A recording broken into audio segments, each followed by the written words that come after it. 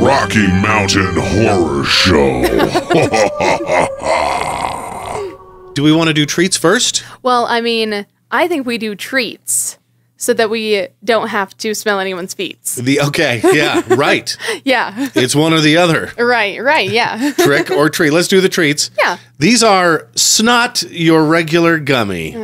Gross. Yes, ladies and gentlemen, it's a box of boogers. A sour box of boogers. Sour box. Yeah, and we got these over at Love at First Bite, right? We did. Yeah, ooh, that was the same day that I got that Thor's chocolate huckleberry one.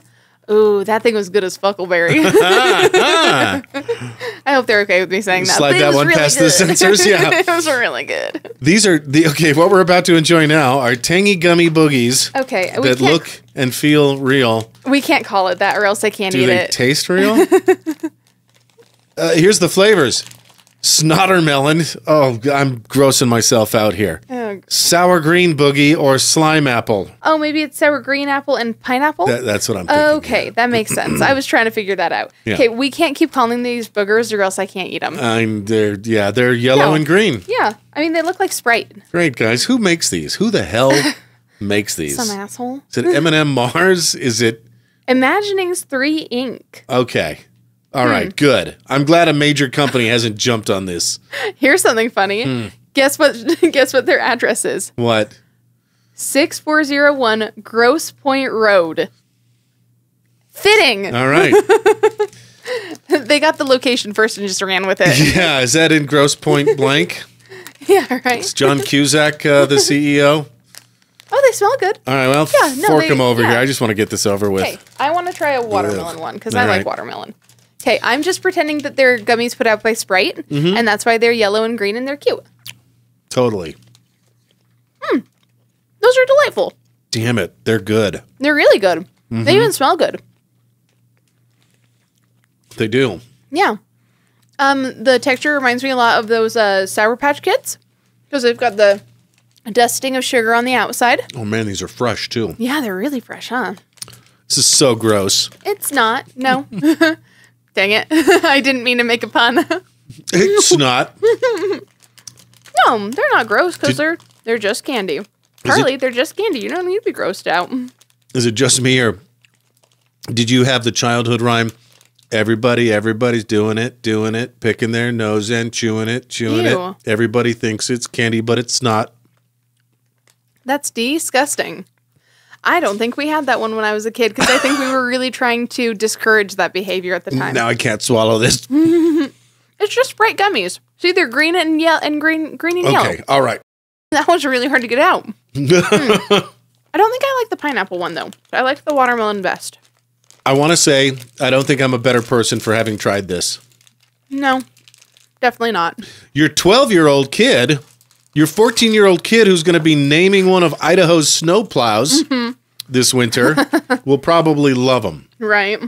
Okay, as part of our Rocky Mountain Horror Show here on IFAF, Karley is really into haunted happenings right here in East Idaho. I sure am. So what do you got for us this time? So I grew up on little local ghost stories, and I worked in a little local ghost story as well as one of my first jobs. It was maybe like my fourth one in, but I worked at Treasures in historic downtown. Yes. It is now the Downtown Dress Shop, but that was a really cool one to work at because while I was there, they were actually featured on the museum's haunted history tour, so I got to learn a lot about it at the time. And it was really fun. And is there any truth to, because I've been in the basement of the Kilt. A guy was generous and kind enough to take me down there one day with a buddy of mine who had some questions about the building particularly. Is there any truth to the rumor that there were tunnels running from building to building? Here's the thing. I know that there are tunnels running to some of the buildings.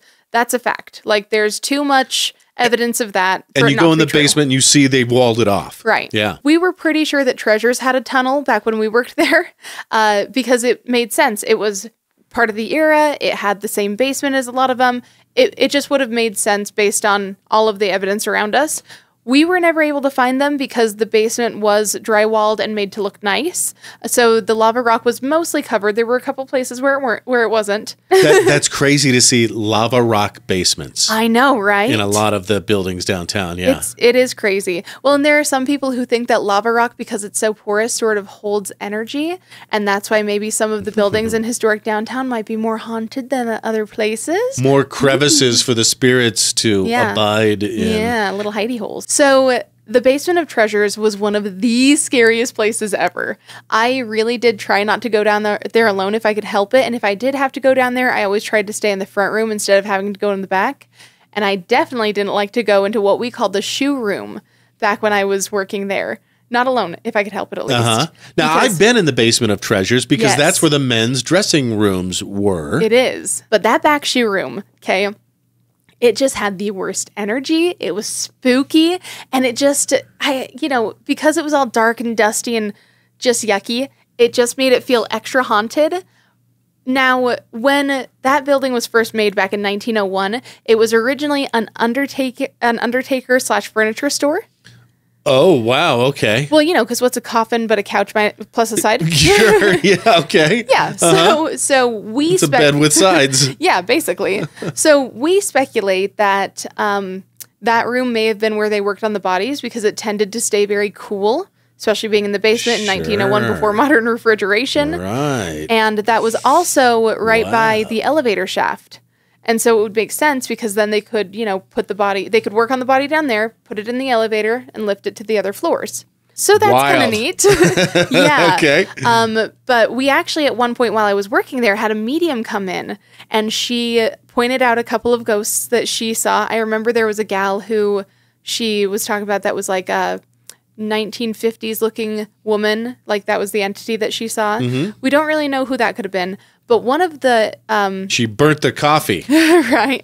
One of the spirits that she identified, she described to us as having a handlebar mustache and a cowboy hat, being from like a clearly Western era. We're pretty sure that that was John Henry, the original owner of the building, who is actually currently buried with his family in Rose Hill Cemetery. Okay. Oh, and there's another... Oh, yeah. That's another good one. There's a knocking grave, right? Oh, yeah. In Rose Hill? We'll get to that. Don't you worry. All right. So, yeah, anyway, fun spooky shops in historic downtown, especially with Ladies Shopping Day coming up this weekend. Maybe go in. Ask the employees about their spooky stories. It is, after all, spooky season.